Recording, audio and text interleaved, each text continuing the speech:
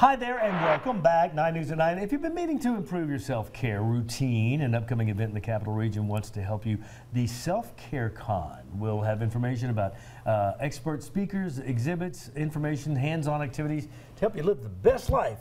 And the CEO and founder of Sisters of Empowerment, Nadia Francois, is with us. How are you? I'm doing great. Thank you for having me. I'm so glad you're here. And you've got bling everywhere, even on your tennis shoes. And we said, our director told me not to make you sling your leg up on top of the table. Okay, thank you for that. But you are blinged out. I am. You have an event coming up, and I want to talk about the organization, but let's go ahead, because I always run long and forget to do the event. Okay. A week from Saturday at the library downtown, 10 to 2. Yes. What is that event?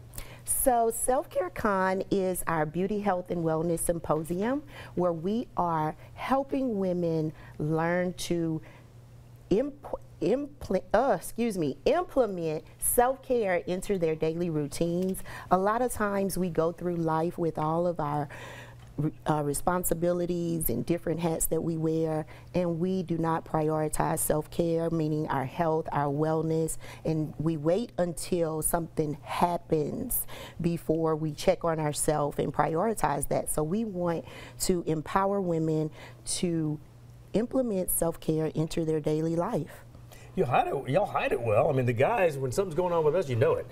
Yeah. Something going on with y'all, you don't know it. You don't know, because we are experts at not looking like what we are going through. But we have to put a curve on that, because now with more and more things that are harming our health, we need to be proactive in that area. Pardon me. Now, you touched a little special part in my heart, because when we were talking in the green room, I'm the oldest of 4. Dad left when I was 13. My mother raised us as a single mom. You're a single mom with 4 kids. Yes.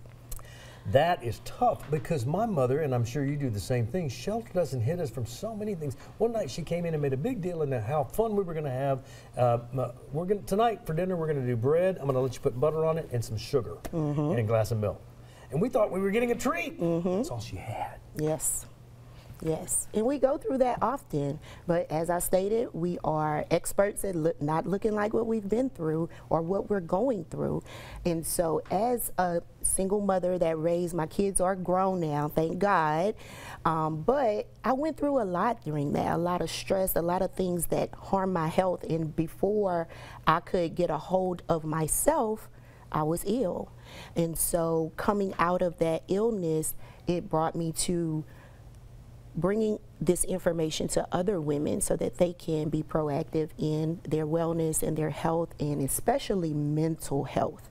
We don't think about mental health as deeply as we should when it comes to raising our children, being whole, being healthy, being able to think clearly and focus on some of the important things that we need to focus on, because we're so busy moving, doing, and trying to make things happen. She's such a sweet soul.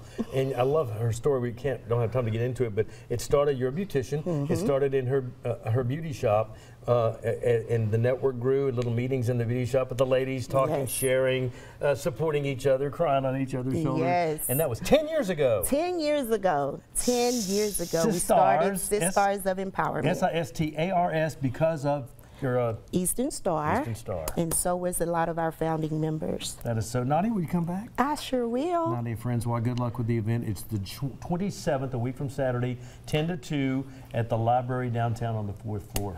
Yes, free event. Absolutely free. Steve?